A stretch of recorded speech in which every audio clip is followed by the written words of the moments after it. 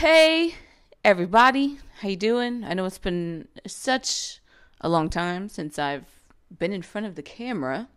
It's been a very long time. It's been a long time. I shouldn't have left you without a dope beat to step to. So, today, we're back. Fun fact, I filmed this video before, but I didn't like the lighting at all. It was giving nothing. And so, it's giving darkness, and I was like, I gotta find somewhere else to film this thing. So here I am, the last video where we left off in Tiffany's life. No, so a lot of things have happened, all like work related, some personal stuff, which I'm not gonna get into right now, but some things have perspired at work that I'd like to discuss, and I want to take you on a journey on the last year and a half or so. I want to take you on a journey on the last year and a half or so to kind of get everybody up to speed. The first thing I want to discuss, I guess there's not going to be like a bulleted list. I'll try to timestamp this thing. One thing I did want to talk about was just work in general, the updates from work. Oh man, we've been going through a journey of transition in work for the last year, probably the last couple of years, but really kind of seeing stuff perspire the last year or so. There was an initial round of like reconfiguring within our teams, like at the end of 2022, going into like the beginning of January 2023. A lot of that configuration was just like, honestly, I don't know much about that. It just kind of happened, and we just kind of all went along with it. So basically what happened is like some people moved on to, we are owned by a larger corporation. And so a lot of people kind of found jobs within the larger corporation. They have different sectors. And so they kind of found jobs within those, let's just call them within those different sectors. People left, people moved around, people joined different teams. And then we were like, okay, we're all where we need to be. Cool beans. Then fast forward to August of 2023. That would be last year, if you're viewing this in 2024. During that time, we got word that they would have to get rid of a whole team of people. And so what that included was, I think the team was considered about 5 or 6 folks, but don't quote me on that. I don't know real numbers here. Just kind of give you a general sense of what was going on. So they were trying to relieve 5 to 6 people or so of their position to either move to the larger corporation. Remember, I told you different segments under them, or to kind of like not just be there anymore and find your own thing outside of this corporation. With that being said, of course, there was a lot of confusion and like people were just nervous, overall nerves of people like, oh man, I'm going to have to leave. I got to find another job. Myself personally, I was just like, whew, here we go again. You know, I'm not a stranger to layoffs. If you've seen any video on my channel in the past, you've heard me talk about a layoff at some point. So this is nothing new to me. I've worked for all types of companies, all sizes, that, hey, we got to let you go. And I don't take offense to it. Of course, I'm always kind of like, oof, this is happening. But like, I don't take it personal, if that makes sense. I settle out to say it was kind of like, oh man, like, what are we going to do? Because the uncertainty, usually when you get laid off, it's like, hey, you're going to be cut. But this announcement was like, hey, we're going to have to cut some people. Don't know who. Got to cut some folks. That's what it was like. So a lot of people were like, is it me? Is it you? And we're like, nobody knows, because nobody said anything. So we weren't for sure. Fast forward, and like probably a couple months later, they kind of narrowed down like who was going to fill the layoff, and I was not included in that number. And I was like, oh, I made the cut. Man, I never make the cut of layoffs. I was like, man, that's pretty cool. So I was like, all right, this is good. This is great. But I said to myself, I do need to probably start looking, because it's not good, to be even that close to being laid off. Even if you're not laid off, it's still like, whew, that happened. But you can't ignore the fact that it happened. I went about my business, did the work that we were supposed to be doing, and then a couple of my coworkers were told that they were going to get laid off, including my manager. And then it all just happened. So their final day was November of last year. For my manager, it was a little bit earlier, which was unexpected. So we were kind of without a manager for a little bit. We're a self-sufficient team. A lot of, my group is. I think a lot of the groups are. But there's nothing like having a manager that like has your back and knows a bit more of who you are and is able to speak to those things. And to not have that presence, it was felt. Okay.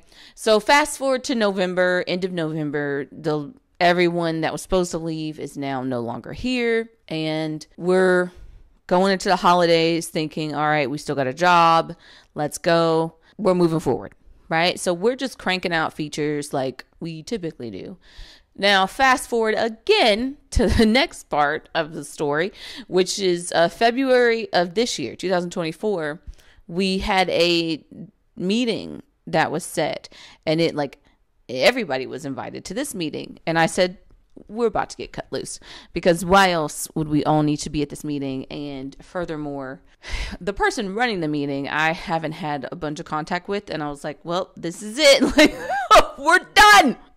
Stick a fork in us. Literally got into the meeting, and you could tell morale was just like, oof. And I was like, ooh, it's happening. So I thought we were going to get cut that day. Turns out the announcement was that we didn't do anything wrong. It didn't have anything to do with us, but they are going to have to decrease our team because of the fact that we're not making enough money to like keep everybody around. So I was like, dang, you hate to see it. So again, I knew this was going to happen. I didn't realize it was going to be February. I personally thought I had at least until this August of 2024 before I heard some news like this, but that was not the case. So here's what I did next. After hearing that, we all got the same news at the same time. We were scheduled for the following week. This was on a Thursday. So the following week, everyone got their individual severance meetings because we were getting severance packages. And at that time, we would know when our last day is. So for me, my last day is July 1st. I was very surprised that it was July 1st. I was like, whoa, that's new, because I didn't think that would be the case. So thank you for that decision. So then what I did next was, first of all, I go crazy without knowing what's about to happen. I hate surprises. Like, I hate them. So I was really not necessarily shooken up, but I was like kind of all over the place, because I'm like, all right, what is this going to look like? I had personal things I was trying to figure out. If you saw my last video, I was trying to buy a house. I'm still in that road. I'm trying to buy a house, but now, things have had to pivot now.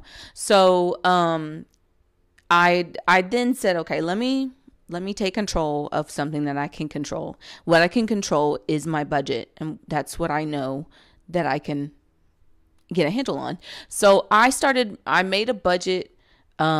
This is like a week or two after we got the news. I started making a budget sheet of the necessary expenses. I was like, okay, these are the things that I need. I already have a budget sheet in general, so some of the stuff on the sheet will go away by the time July comes, because it's like a car note, and like I won't have the car note anymore because we didn't pay off the car.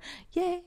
And then just mainly that was like the biggest thing. And that's like the biggest expense outside of anything else that comes up that I have, right? So I was like, okay, we got this, Tiffany. So I started writing down all the stuff. And once I saw the budget that I had was I was able to pay everything I'm still paying now, plus still have a little bit left over. So I was like, okay, we're good. We got a little bit of a cushion. I was under $2,000 for my entire month of spending. So I was like, yes, let's go. We're winning. Let's make it happen. I can work off 2,000 and a little bit less than 2,000 a month for, 6 months or so. Like, I'm good with that. And so I was like, let's make it shake. So I felt a little bit more confident. So amidst all of the confusion, I was now set on the budget. The next thing is I just took some time for myself. I'm not going to lie, guys. We were told that we could kind of take a beat when we needed to take a beat. We weren't told to like keep working until you can't work. Like that wasn't forced upon us. And so I was grateful for the sentiment of like, do what you need to do, take care of yourself, etc.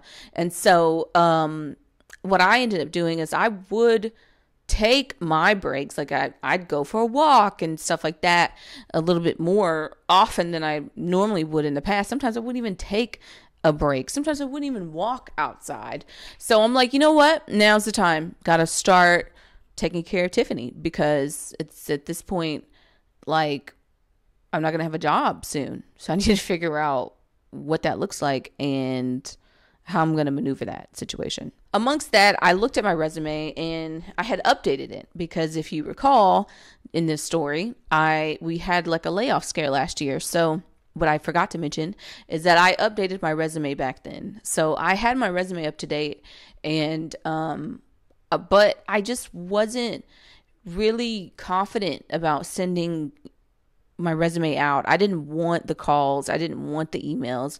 I didn't want to have to like chase after the recruiters and decipher which job is the best job. Like, are they serious in what they're talking about? Is this all lies on paper? Like, what is this? Like, do they even believe in my skill set? Right. And so I just didn't have any confidence in joining the job market at that time. So what I did instead is I was like, you know what else can I do to kind of pivot in that direction, but not necessarily like put myself out there, like throw myself in the trenches right now. And what I came up with was I had a project that I was working on. I started it back up, I think last year. I ended up like scrapping the old one and kind of redoing it because it was like super old, and trying to get it back up to date was a whole thing. So I ended up starting to work on that project. And then I was like, I don't really like this project anymore. I don't really feel passionate about this. So instead I pivoted to a different project, which I'm very excited about. And I just finished kind of like buttoning up the last stuff of it today. But I spent about 3 weeks to a month working on this project. Like it would be like midnight, 1 o'clock on a weekday. I got to go to work, but I'm like, let me finish it. The project is, it's like a music quiz. So if you've ever heard of the show called Beat Shazam, it's a show where there are contestants. They come on there, they hear a snippet of a song, and they have to guess the name of the song. Well, I love the show. I'm a big fan of the show. I've been watching it every season it's been out. If you haven't heard of it, you should go check it out. It's coming back in May, so set your calendars. I think it's local, so check your local listings. Anyways, I love the show, and I was like, I kind of want to make a game like this, but of course I can't call it Beat Shazam. They're gonna sue me. So what I ended up doing is I called it like Music Quiz. That's the game. That's all I can come up with. It's not very original, but it is what it is. That's what it is. I'm excited to say that if you want to go play the game, it's not an app for your phone, it's a web application. I had a great time experiencing like the front end of this, like because I use Livewire and Laravel to do it, and I had never used Livewire ever, and so I learned a lot there and made some mistakes, I'm pretty sure, in the code base, but we got it working. And I say we, I mean me. So I got it going, and it is now hosted. I have it hosted on one of my subdomains, and I'm so excited So I've shared it with friends and family so far. I've got some great feedback. Some of the feedback, I'm like, yes, I know, but I'm trying to figure out like a good way to implement it. And that's kind of why I did not implement some of the feedback that I even had myself, but it's kind of echoing with other people that are playing the application because they're like, oh, what about this? And I'm like, I know, I thought of it, but I don't have a great way to go about doing that yet. So I'm not going to implement it until I can find a clean approach. And because this is just something I'm doing in my spare time, I'm not going to listen to every single feedback, but I do hear it and I am listening. So I did that about a week and a half ago. I did that and it was great. I enjoyed it. So I'll leave the link below if you're interested in checking out my game. It's not a paid thing. It's totally free. You just click on the link and then go. But I'm interested especially if you are a developer, but if you're just a user of the application, I still want to hear your feedback too. I'm most interested in like how it looks, like do the buttons make sense? Like that sort of stuff. So if you have any feedback that you think would be helpful, send it my direction. You could email me or send it through social media. All my social media links are below. So if you're interested in like leaving me some feedback, I'll greatly appreciate it and take it into consideration for sure. Right now, the GitHub repository is private because when I first started this, I didn't want it public because I didn't know exactly what I was going to do with everything. So I was like, let me just private it for now. There may be, if we get some feedback that points in the direction of things that I could use help on, then there could be a possibility that I make it public. So that for now, though, it is private. I might do a video on just like the general overview of it. If people are interested in that, give me a like on this video and let me know below. And I definitely could do that. So after I got the game out of my system, I was like, I'm doing stuff. During that whole process, of course, I'm going back, I'm looking at my GitHub repositories and I'm, hosting stuff now. So I'm like looking at my domain hosting and like, anywho, I realized that on my own personal website, which is my main website, tiffanythompson.tech, I literally had broken code there. It was like my website was broken. Like my blog wasn't coming up.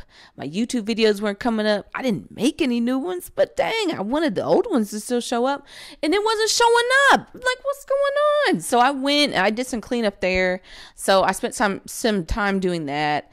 I also want to redo my entire website because let me tell you, I wanted to be able to showcase my talent, my skill set, all of that, including the blogs and stuff like that. So I really want to dive back into that sort of thing. So I said all that to say, I am working on not necessarily, I guess you can call it rebranding, but I'm trying to come back but I'm not going to like come back like lightning. You know what I mean? It's not going to be like, it's going to be more like, ooh. So that's what I'm here for. Anywho, so that's coming down the pipeline. I still don't know exactly what I want to do. I was leaning more towards WordPress and now I don't want to do WordPress and I don't know. I'll figure out something. Currently, my website I have a bootstrap template that I found online and I just downloaded the template, changed a bunch of stuff, deleted some stuff I didn't need, and that's my website. So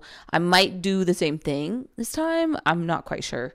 But I do know it needs to be updated, and it is April now. So remember, I got the news of the layoffs it was mid-February. And so right now I'm wanting to pivot my thinking after I've had some time to kind of like process everything. I am now in the stages of like, okay, I've got to get myself back out there studying on coding interviews, the dreadful algorithms no one wants to do, but they have to. So I am now starting to slowly drift back in that direction. So anyways, this is my update. So thank you for listening. If you've made it this far, I definitely appreciate you. Thank you for staying this long. Again, make sure to check out the game. Link will be below if you're interested in that. I'd also would love your feedback. If you have any thoughts, especially when it comes to the UI, it's not my strong suit. So I'd like your opinions of what do you think? What could I do better next time, etc. Also, if you're interested in seeing the code for that, like my thought process with that, I have all that stuff because I use a Notion board. So if you're interested in how I went about that, definitely like this video. Let me know below, and I could put something together for that too, so you guys can kind of see what was going on there. But anyways, that is all I have for now. Until next time, take care of yourself, be kind to others, and I will see you soon. Take care. Have a great day.